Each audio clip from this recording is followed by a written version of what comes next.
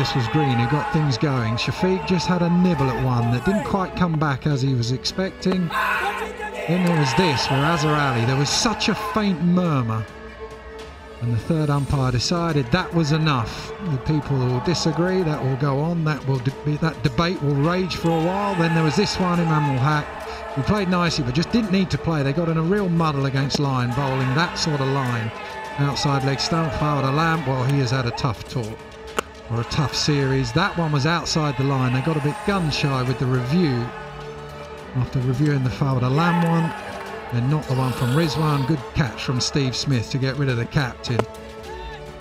And Sajid Khan chipped one into the leg side trap. Khawaja doing the fielding. He's had a pretty decent series to say the least. Then the shots came. Hassan Ali dragging that one back onto the stumps. Warner gave him a taste of his own medicine with his celebration. This was a good catch from Swepson.